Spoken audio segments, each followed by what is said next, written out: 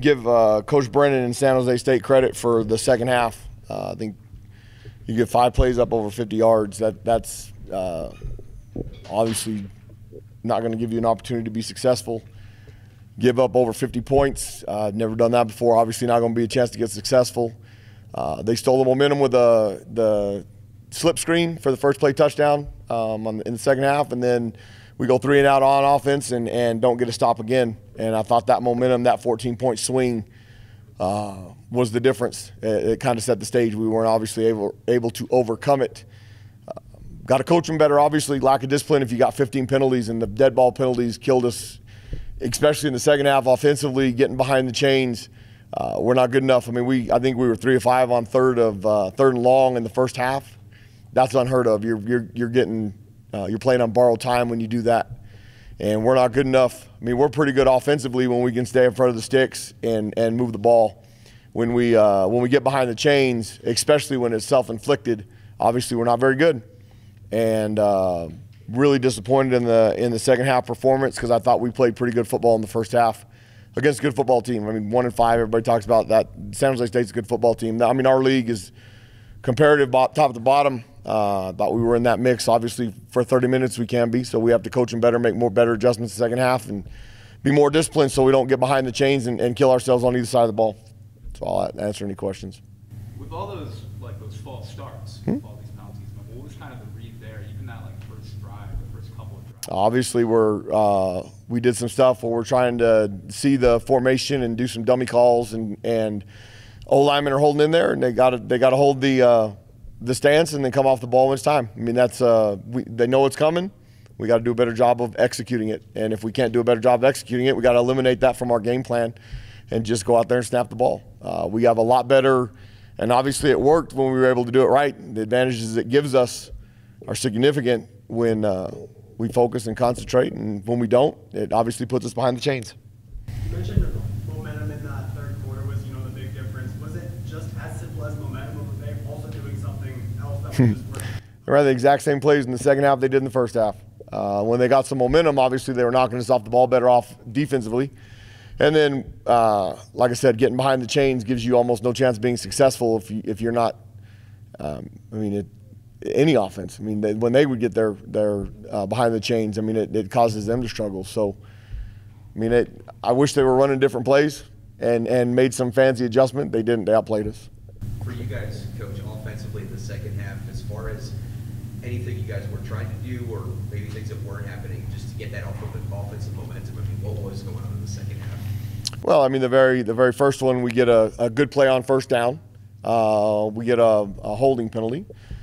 Second play, we get a false start, so now we're really behind the chains, throw an incomplete pass, and then third down. And then the next series, we throw an interception. I mean, Dylan threw the ball a little bit short. Jeremiah's coming open, but Dylan had some pressure on him. We didn't hold the line long enough, so combination. I mean, give them credit. They're long, and they made some good plays. But then that 14-point swing obviously made a significant difference, because they came out again and they got the long punt return. We got to do a better job in the secondary, both corner and safety, of teaching them to relax and play ball when the thing's coming. I mean, the guy tripped in front of Zach, and if Zach just avoids him, it's not a pass interference penalty. His hand goes to his back, and they call it. Noah was in good shape. One of our safeties was in good shape on a cover 2. They throw a post. We hit him early. We extend drives. Instead of it being 3rd and 15, it's 1st and 10.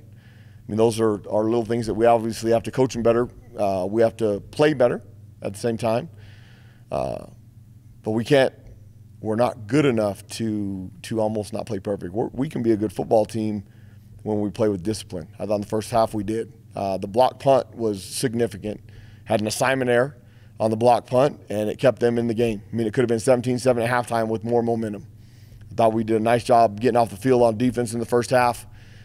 Give them credit on the touchdown run. That was a good call by their OC, ran inside zone. We had safety and corner. We had some pressure up front. We had 2 guys off the ball that overplayed the run. He cut it back and scored a touchdown. Or, I mean, it might be 17-3 at halftime.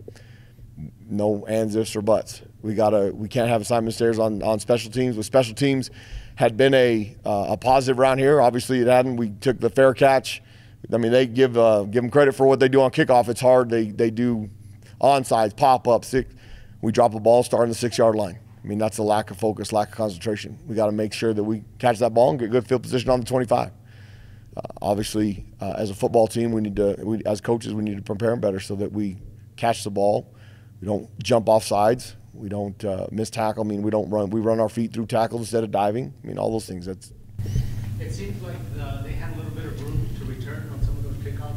Was there some strategy going on there? Well, after they blocked the first one, we got to make sure that it doesn't get blocked. And they did a good job of holding us up. And then Aaron has an unbelievable leg. We need to get a little bit more height as opposed to kicking it 60 yards. Because if you get 60 yards and you're sitting back in protection a little bit, much like the NFL. In the NFL, they can't leave until the ball's kicked. In college, you can leave as soon. All 5 of them can leave. They did a good job schematically. I mean, obviously we had the assignment error on the first block punt.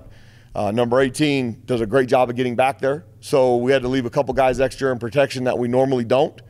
And then Aaron out-kicked the coverage a couple times. But once again, give them credit. They've got some athletes on that punt return team that gave us some problems.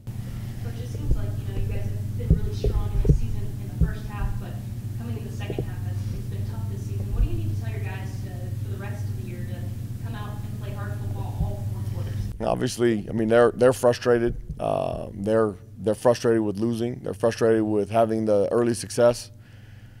We'll do some things differently in practice to get them going because obviously what we're doing isn't working, and we obviously have enough talent to compete and be competitive and be in it. We can't when we have penalties and give up one-play touchdowns. I mean, we had 5 plays over 50 yards. That's embarrassing, and we'll address it during the week. But we'll have to come up with something different to obviously come out with a second start. We've done a couple of different things. Obviously, they haven't worked, so we'll keep going to the drawing board.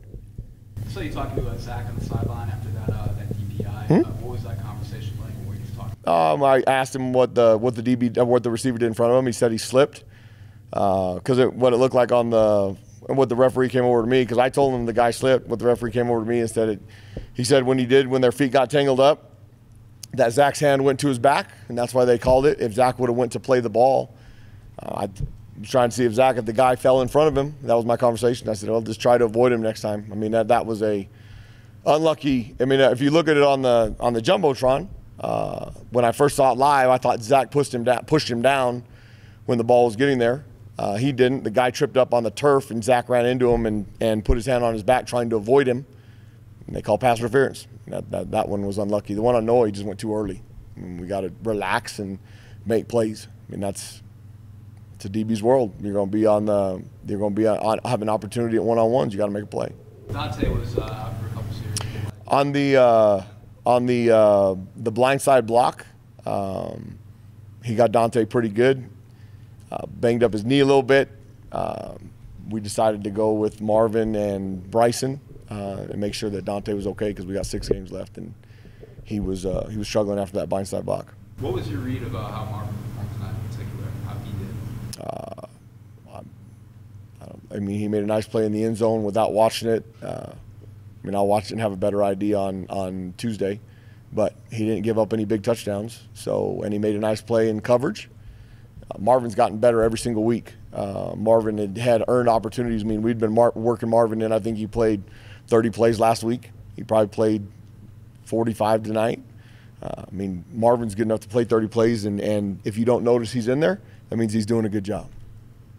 Coach, on a few of San Jose State's chunk plays, it looked like you guys were trying to rip the ball away. You always want to try to create turnovers, but there were 10+ yards afterwards. Is there a point where you guys Absolutely. Just get them down? It's the first guy. The first guy is supposed to secure the tackle, and then the third, fourth, and fifth guy try and knock the ball out.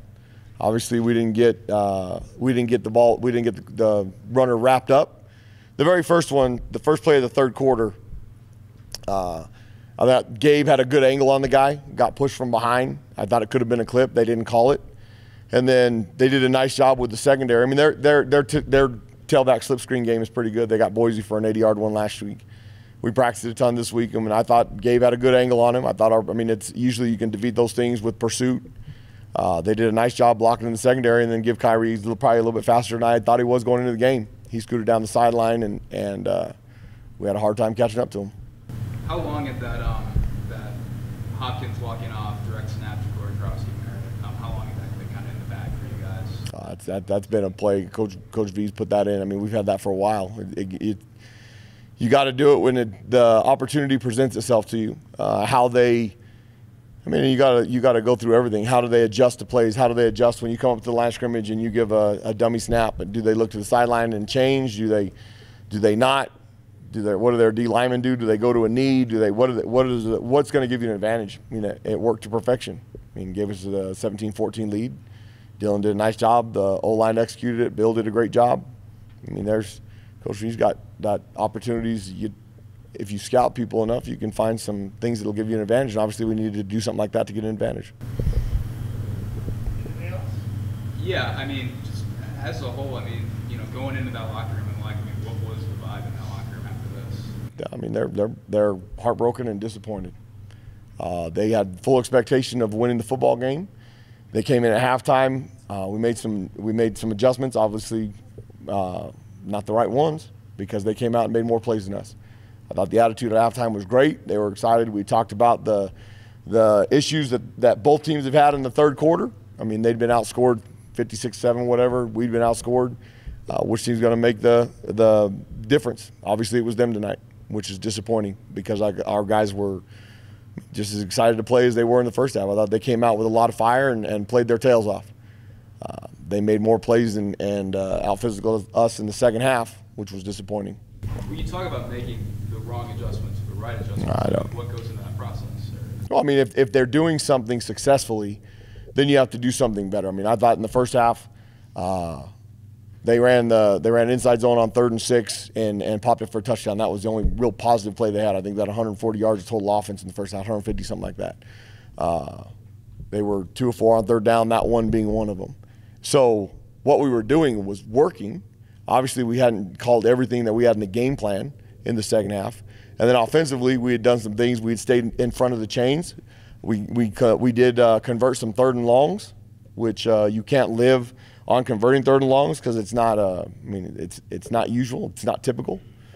And then come out of the second half, and we were in a zone defense that should be okay against the slip screen. You get off a block, defeat a block, chase it down. They blocked a couple of us and outrun us. I mean, that wasn't an adjustment on either side of the ball. They ran the slip screen early in the game, and we tackled it for a 2-yard loss. So, I mean, giving them. So obviously, we're going to have to give them something different in practice to change the idea and the momentum. But we're not getting out schemed. They made more plays than us tonight. I've asked you this question before after games and the like too. I mean, if comparing this to situations that were similar that you've been in before, what did you guys do and what were those situations? I mean, obviously, the way we do things around here, we practice our tails off. We practice hard to play hard. You can't, and we got some guys that are a little beamed up. About obviously the first half, we looked fresher than we did in the second half. Obviously, we still need to continue to recruit for depth.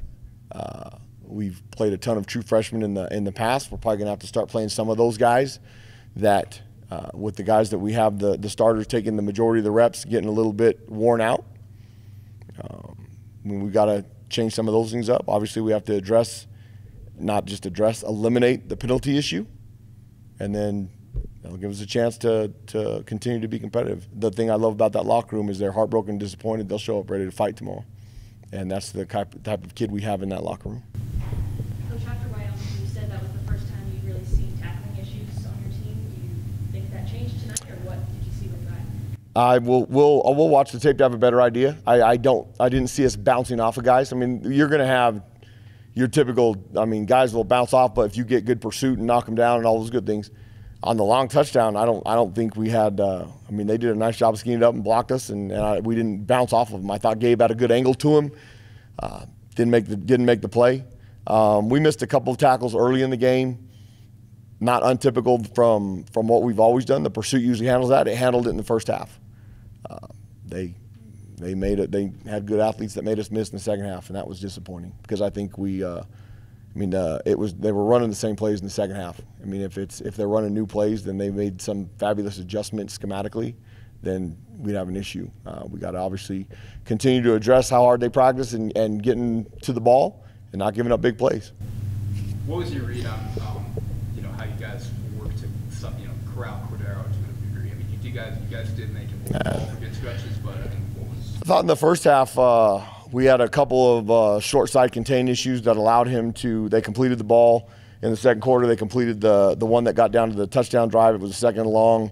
Our contain to the boundary got knocked down, and then Chevin Cordero, I mean, he scrambled around and found the tight end for about a 15-yard gain. Outside of that, he didn't hurt us with his legs. It was the short T-slip screens and those things. And then when they got up by 21, they started running the ball. I think they out-physicaled us a little bit there in the end of the third and the fourth quarter. But it wasn't him running, and it wasn't even him throwing the ball over the top tonight that hurt us. It was the short plays or the T-slip screens, and then now obviously the third and one. We sold out to stop the run, and we get beat on a double move. We gotta be able to make that play, and I have all the faith in the world with the young man that was out there. So we'll put him in that position again and continue to make it. All right, thanks guys. Go Lobos.